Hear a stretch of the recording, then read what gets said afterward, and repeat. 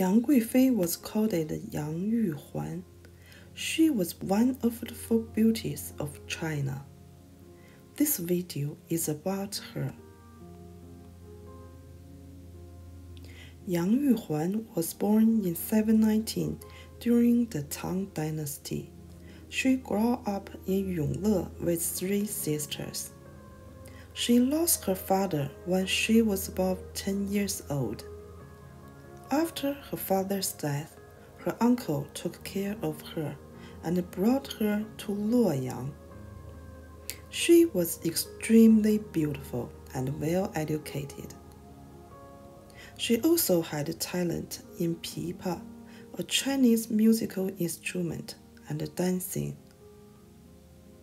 When she was 15 years old, she was invited to Emperor Xuanzong's daughter, Princess Xianyi's wedding. In there, Princess Xianyi's brother, Prince Li Mao, fell in love with her at first sight. Prince Li Mao's mother, Consort Wu, also liked this beautiful girl. In the later of the same year, Yang Yuhuan was married with Prince Li Mao. They spent a happy life for 3 years until Consort Wu's death. In 737, the Consort Wu passed away. She was deeply loved by the Emperor Xuanzong. The emperor felt desperate by her death. Eventually, the emperor moved on. He was attracted by Yang Yuhuan. In 740, the Emperor Xuanzong arranged Yang Yuhuan to be a nun in a temple in the palace to get rid of her marriage with Prince Li Mao. 5 years later, the emperor bestowed his son a new wife and made Yang his noble consort, Guifei. Soon, Yang Guifei became the favorite of the emperor. Both of the Yang Guifei and the emperor had talent in music. They together composed霓裳羽衣舞. Yang Guifei composed a dance to match this song. This dance was so amazing that people said they only could watch it in heaven. Yang Guifei was not only beautiful, she also had the same interests with the emperor. They spent more and more time together in the inner palace. Eventually, the emperor ignored his duty as a ruler and spent all his time with Yang Guifei. To please Yang Guifei, the emperor promoted her whole family. All 3 of her sisters got titles. Her cousin Yang Guozhong became high official and later became the prime minister. The Emperor Xuanzong hired over 700 experienced embroiderers to make clothes for Yang Guifei, and also hired hundreds of experienced craftsmen to make jewelry for her. Yang Guifei really loved lychee, but lychees were grown in the cities hundreds of miles away from the capital.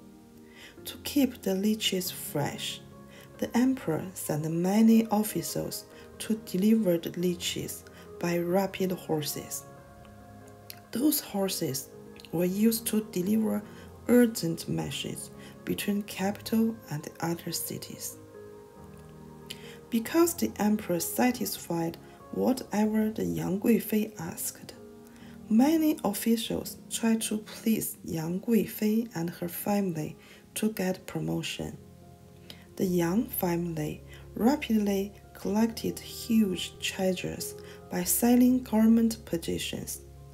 With a favor from the emperor, the whole Yang family spent a luxury life for about 10 years until Alushan's rebellion, 安史之乱.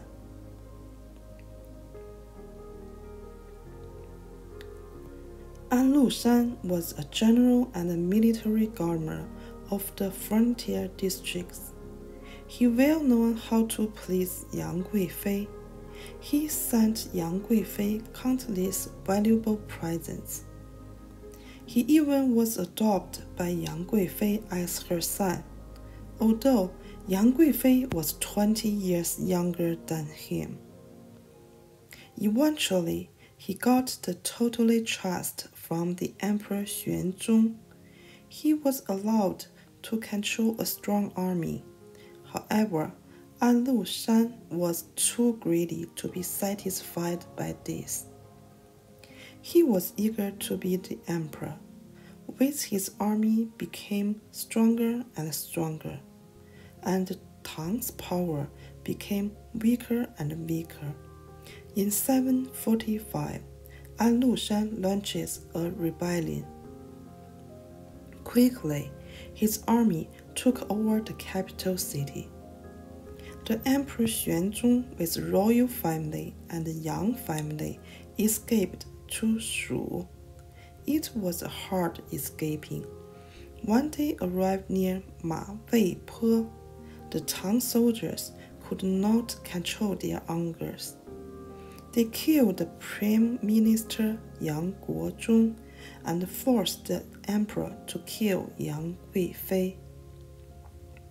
Just in case she would avenge Yang Guozhong, Yang Guifei hung herself and died at 38.